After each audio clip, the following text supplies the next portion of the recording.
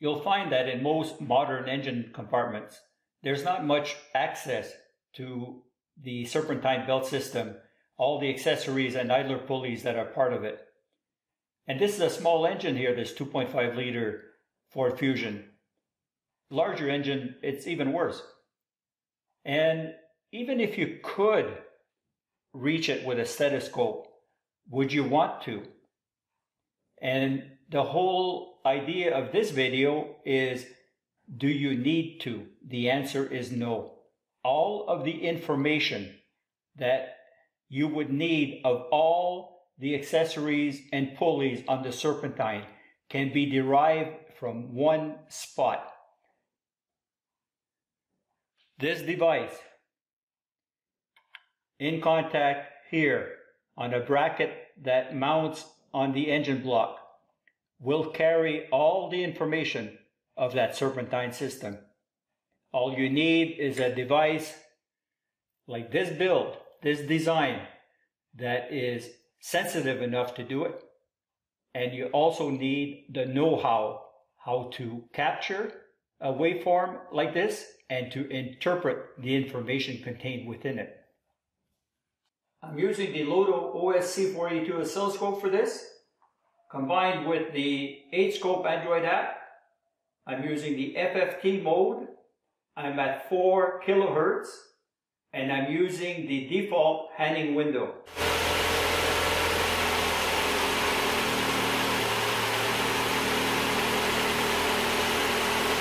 So there we go.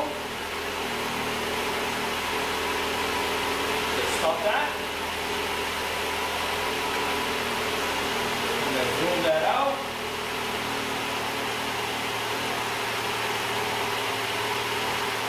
We're going to stop the engine and take a close look at this.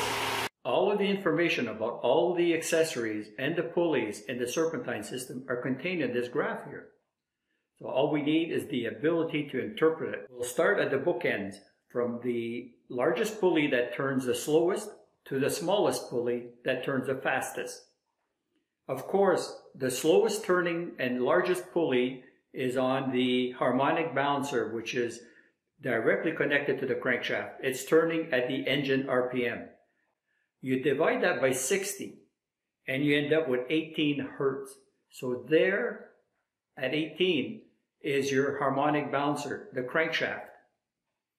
At the other end of the spectrum, at 72 hertz, exactly 4 times the speed of the crankshaft, is the alternator. That's very typical, that the alternator would go between 3 to 4 times the speed of the crank. What does the 27 and 36 hertz represent?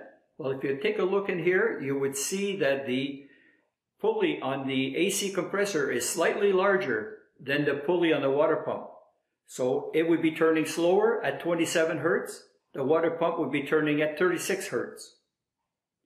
The two small idlers on the system are the 45 and 63 hertz. The outlier at 108 hertz is the Serpentine belt. That whining, high-pitched sound is being picked up here.